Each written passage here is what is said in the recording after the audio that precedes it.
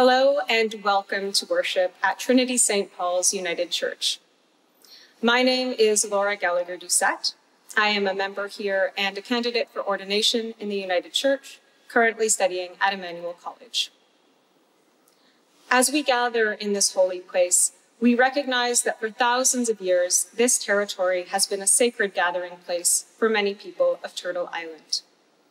We respectfully acknowledge that we are on the traditional territory of several Indigenous nations and wish to pay special recognition to the Mississaugas of the Credit. The original nations continue to cry out for justice. As treaty people, we commit to listen, learn, and work to right the wrongs of the past and present. It is crucial that we understand the ways in which our tradition's history continues to be used as an instrument of ongoing colonization in this land. For hundreds of years, the Christian Church has contributed to unjust and oppressive conditions for many marginalized peoples. Until we cut new covenants with all those harmed by the sins of the Church, the prospect of living in right relation will remain impossible. I am a settler here in Toronto. My ancestors are Acadian, French, Irish, and German, some of whom have occupied this land from as early as the 1600s. I am grateful for the way this land houses and nourishes my body and my soul. I invite you to consider all the ways in which the land takes care of you and how you might better take care of the land.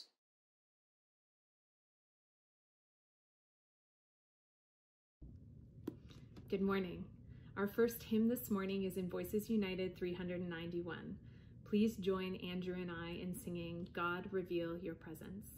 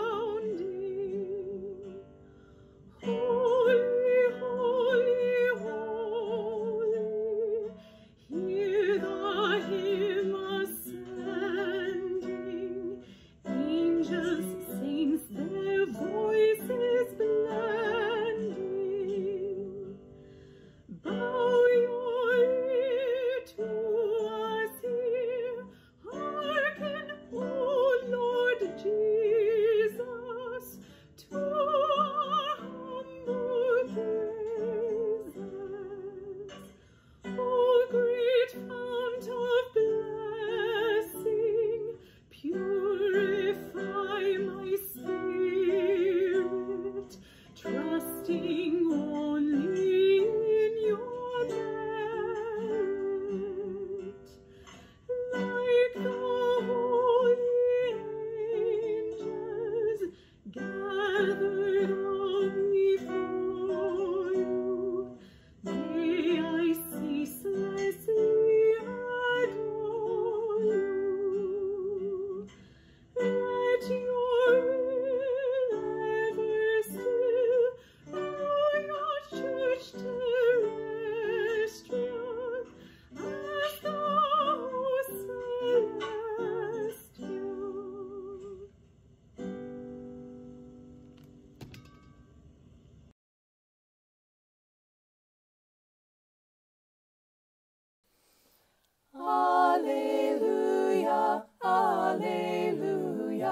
Alleluia, alleluia, alleluia, alleluia, alleluia, alleluia, alleluia, alleluia, alleluia, alleluia.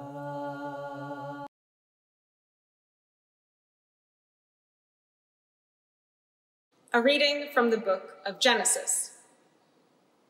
Jacob left Beersheba and went towards Haran. He came to a certain place and stayed there for the night, because the sun had set. Taking one of the stones of the place, he put it under his head and lay down in that place. And he dreamed there was a ladder set up on the earth, the top of it reaching to heaven, and the angels of the Lord were ascending and descending on it.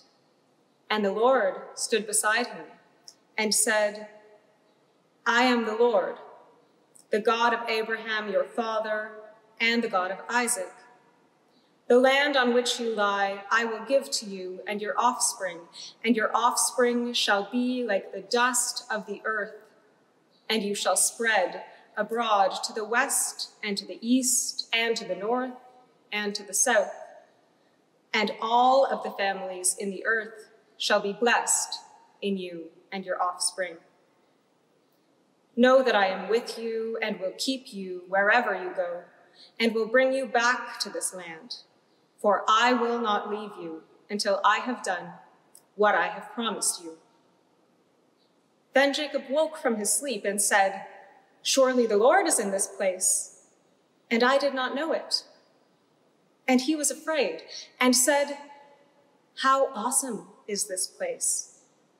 This is none other than the house of God, and this the gate of heaven.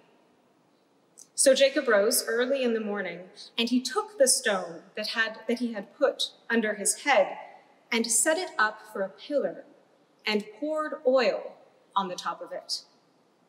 He called that place Bethel, but the name of the city was Luz at the first.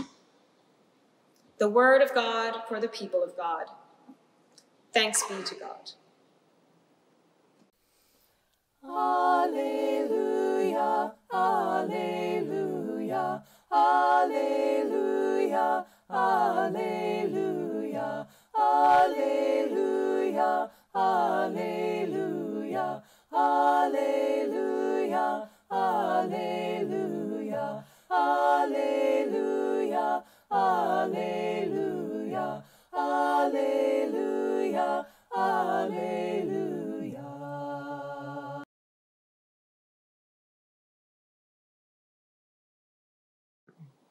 Let us pray. May the words of my mouth and the meditations of all our hearts be acceptable to you, O God, our rock and our Redeemer. Amen. As I mentioned in my welcome earlier in the service, the Christian Church, including the United Church of Canada, possesses a colonial history. We know that Christian-run institutions, such as the residential school system, have been inextricable from the ongoing colonial project that is the country of Canada. And while residential schools have not operated as such for over 20 years, we also know that the effects of this system still do operate in this country on personal and institutional levels, such as in our foster care system. Likewise, other arms of the state, including the so-called justice system and all levels of our country's police, were forged in the same colonial kiln that brought this country into being. In Paul's sermon on the parable of the sower last week, he brought Jesus' words to the context of today's social uprising against anti-Black racism. The seed that falls on good earth in today's context is the kingdom of God in the hearts and hands of the individual committed to strong and sustained action against white supremacy. With this commitment in mind, I invite us to turn a critical post-colonial eye to the last line of today's first lectionary reading, the story of Jacob's ladder. The line is, "He called that place Bethel, but the name of the city was Luz." This final line may seem innocuous. It makes sense that Jacob names this site Bethel, which means the house of God, given the magnitude of his vision. From one perspective, renaming Luz Bethel is simply a description of reality, rather than a decision on Jacob's part that we might critique. Had the Lord not made it clear that this was the gate of heaven? And if the Lord had made it clear, what is the basis for argument? From Jacob or from us? Why must we examine this text through a post-colonial lens? In this ongoing season of difficult questions and great uncertainty, is no well-intentioned wellspring free from the contamination of colonization and white supremacy?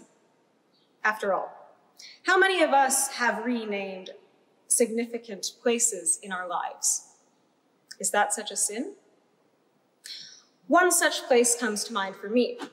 When my family used to camp in Algonquin Park on Lake Kayaskosqui, we always paddled to Blueberry Island, an island small enough that it only contained one campsite. It was the perfect size. My brother and I could ramble around the entirety of it unchaperoned, even from the time we were 6 and 8 years old. The site was called Blueberry Island because it was covered in blueberry bushes, the fruit of which my brother and I ate plenty of as we explored the landscape together. Beyond the fun of picking the fruit, the proliferation of berries felt mythological to my young mind because of my dad's stories of camping in Algonquin Park as a teenager with one of his friends. The stories of his trip involved much improvising, some risky canoeing, and fresh blueberries picked to be mixed into the scant dry goods they'd packed for pancakes in the morning. Picking blueberries in Algonquin Park was to do as my father had done. The tradition felt familial, as natural as the name of the place. But if you look up Blueberry Island, you won't find it on a map. That's because although the site is Blueberry Island to the Gallagher-Doucettes, we were the ones who named it. As I prepared for today, I called to my dad and said, "Hey Dad, how old were Elliot and I when we used to camp on Kiosk?" He replied, "What? You mean on Blueberry Island?" Blueberry Island for us is the only name of the place. It is a description, not a decision about the way things are.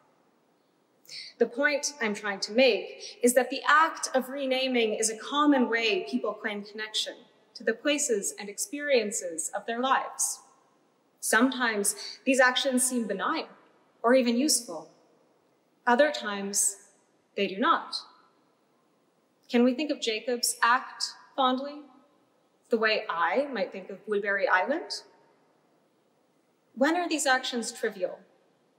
And when are they part and parcel of a large and calculated trend? A particularly important moment in my faith formation happened years ago in this sanctuary. This was back when Hal and Karen were our ministers, to give some of you more context. I was up in the balcony, in the same pew where my family still gravitates towards when we worship here in person. But neither Hal nor Karen preached that Sunday morning. The message delivered from the pulpit that Sunday was from a residential school survivor. As a young child, I had never heard such openness about the genocide in these lands. My young mind tried to understand the things this man said about his childhood growing up here in this country. The violence he spoke of was vivid, but deeply removed from my scope of experience. despite the fact that the lineage of my family and my faith had constructed the systems he spoke of. I began to learn about the relationship between Christianity, colonization, and Canada. I imagined explorers who set out from Europe, tangling greed and force into a peaceful tradition.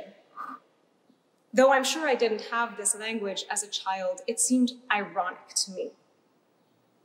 Like a huge mistake or misunderstanding. Why and how could this happen when the Christian message was one of love?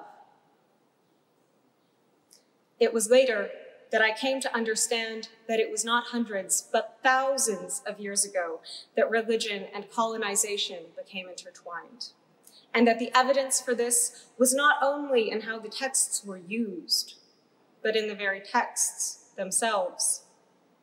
That is to say, I thought of Columbus, Cartier, and Cortez long before I would have recognized the name Canaan.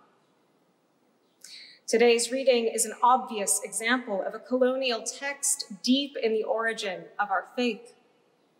This passage is from the book of Genesis, the first book in Hebrew scriptures. Most scholars believe that the various parts of Genesis were written 3,000 years ago. In other words, this is nothing new. Not only does our tradition sprout colonial branches, it has colonial roots. In just chapters after God had created the heavens and the earth, God's chosen people were exercising power over others in the name of their Lord. The question of how these other enemy people had come into being is, of course, not discussed in the text. It is much more than an unthinking action on Jacob's part that reveals this history. In fact, some scholars argue that the larger narrative of Hebrew scriptures is one of ethnic cleansing against the Canaanite population. If it seems as though this is solved when Jesus shows up, I urge you to remember that you don't need to look far in the New Testament to find where those texts proclaim the one and only truth. Is it surprising then that so many settler colonial enterprises operate under the auspice of religion, using the Bible as a proof text for their right to indigenous land? Was it a big misunderstanding, like I thought when I was a kid? Or is this truth more insidious, more inherent to our faith?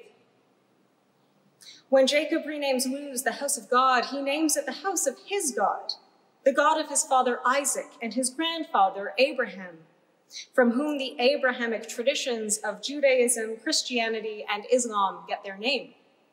That is to say, Jacob's God is the God that we, in our monotheistic tradition, continue to worship today. These texts are ancient, yes, but their legacy is alive and well. So, what are we supposed to do with this? Where in this exploration is the good news you have come here to hear today? I personally believe that it would be a cop-out to say that we should abandon our tradition's sense of God to rectify this problem, though that would not be a novel suggestion. And yet, how can we honestly build a world that is more just and in line with the heart of the gospel if that heart beats in a body whose actions and history seem to go against our values and the work we want to do? I think the only answer is to go back to the text. When Jacob sets out on his journey, we read that he is an alien in the land. The opening passage has him alone at nightfall in the desert with nothing but a stone as a pillow. True, he has just received his father's blessing, but in an immediate and material sense, he is alone, possessionless, and separated from home before his dream occurs. And yet, after his dream, what if this has changed? Same land, same rock, same desert journey, same lack of company. The only thing that God has changed in the scene is Jacob's perspective. It is Jacob, not God, after all, who makes a monument from his pillow of stone. Jacob, who grasps a new reality, the whole of which is present to God already, again and always. It is Jacob who renames Luz. It is Jacob who experiences revelation as a dream of colonization. Surely the Lord is in this place, he cries, and I did not know it. Surely the Lord, my God, he realizes, is with me in this foreign land. For someone in Jacob's tradition who understood both the Canaanite gods and the God of Abraham as dwelling in particular lands, this was an incredible revelation. But it is important that we recognize that it is not his dream that made it so. His dream opened his eyes, but as Jacob himself said, God was in that place before he understood that reality. This was groundbreaking for Jacob, but God, who is unbounded by chronological time, God, who is above and below and through geography, God, to whom all things are already revealed, did not need this dream to solidify whether or not the lands of Canaan were available as a dwelling place. When the Lord says to Jacob, "Know that I am with you and will keep you wherever you go and will bring you back into this land, for I will not leave you until I have done what I have promised you," we read that Jacob is afraid. Perhaps he was afraid at the greatness of the promise, but what seems more likely to me is that Jacob was afraid of revelation itself, not the words he heard in it. Whenever the veil of ignorance is lifted from our minds, what was foreign becomes familiar, and what was familiar, that is, our ignorance, can make us feel like aliens in a land removed from God. We are not afraid of Revelation's new reality, so much as we are afraid of our past ignorance. Revelation shows us that we can be wrong. Revelation shows us that we do not know everything. But in an attempt to flee from newly revealed ignorance, we often scramble to conclusions about our newfound claims to truth. We force vision into absolute fact, smothering the greatness of free and living truth, which is always beyond our grasp.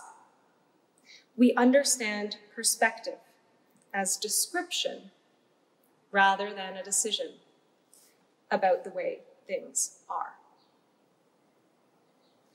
We've spent our reflection in the book of Genesis, the first book of Hebrew scriptures.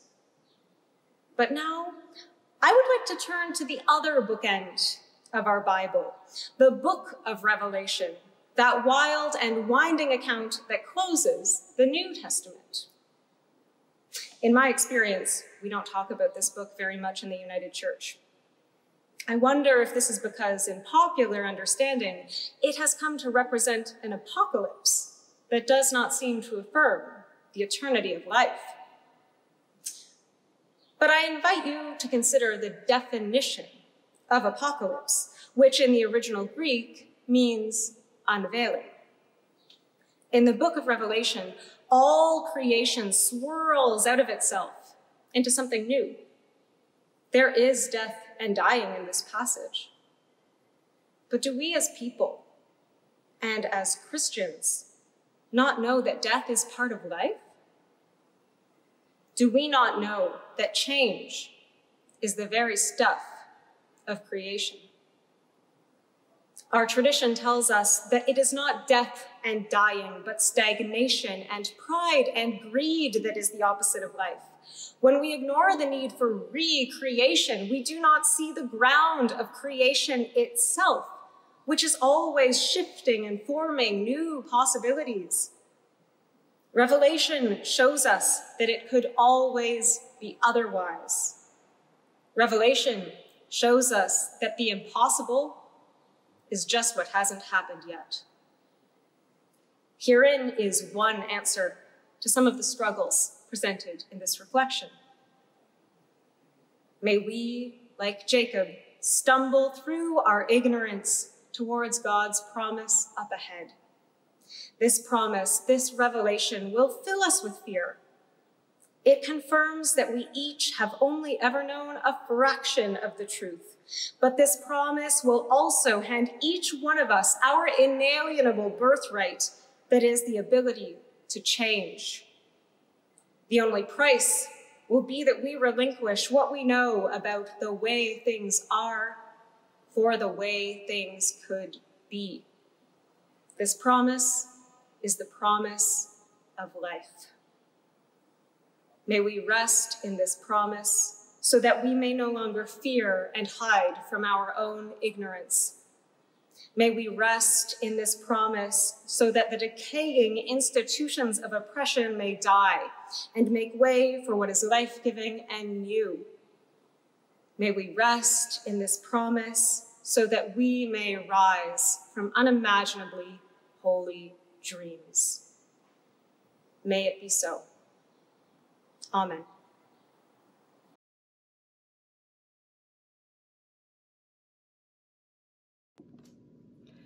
Our next hymn is found in More Voices, number 82, Bathe Me in Your Light, another beautiful arrangement by Andrew Donaldson, and I think this is one of my new favorites. Please join in.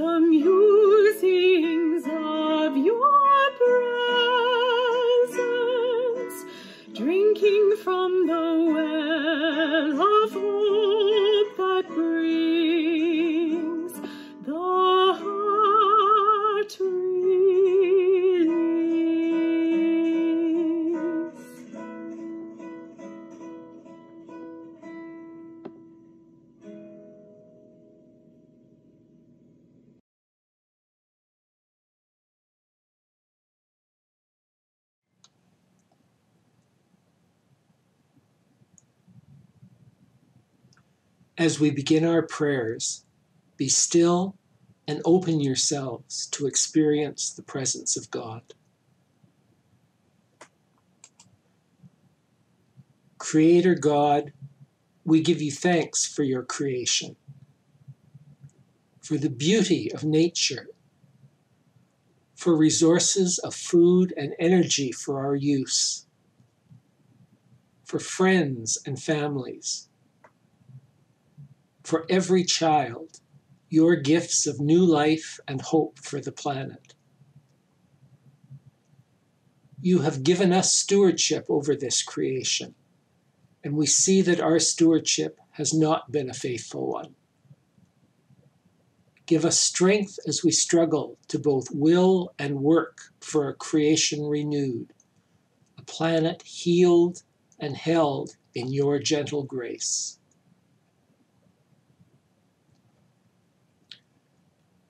God of justice and peace, we pray for those people and places experiencing the trials and tribulations of war, drought, famine, natural disasters, the global pandemic, and many forms of injustice.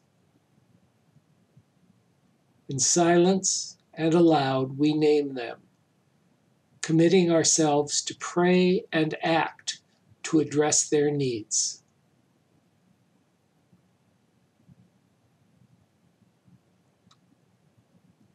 We pray for peace, for justice, for the sharing of the earth's abundance with all. Comforter, we pray for those of our community who are especially in need of your care and healing at this time. Silently and aloud, we name them. Barb Lloyd and family, grieving the death of her mother, Emily Elizabeth Lloyd. Sister-in-law of Barb, recovering from a serious head injury.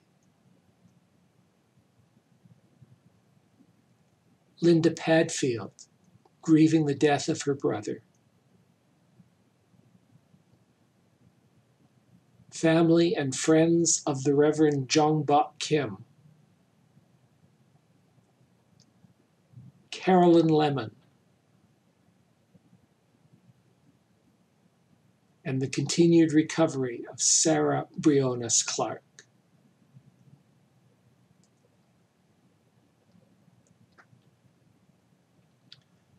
Holy One, we confess that too often we have not matched our words with deeds. Good intentions have faded under the pressure of busy lives, family and work responsibilities, and other concerns. Give us insight to see the needs that we can address. Give us ears to hear your call to action. Give us strength to hold fast to our commitment to the vision of a world renewed. And give us faith to experience your grace, a grace that ever holds us in love despite our failings.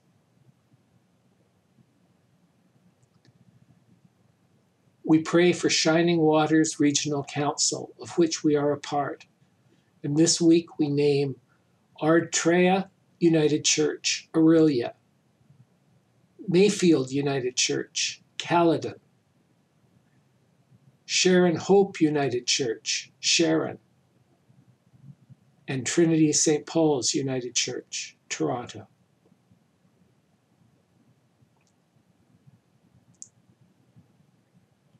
And now let us pray with the Church in Burundi, the Democratic Republic of Congo, and Rwanda, in words prepared for the Week of Prayer for Christian Unity in 1993.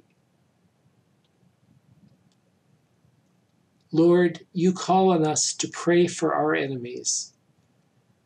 Have mercy on those who are disposed to do us evil and who divide your church. Deliver us, Lord, from every temptation. Have mercy on our lack of belief and our wavering faith as we travel the path towards the unity of your people. You are our God, and we want to always be your people under the guidance of your Holy Spirit. Amen.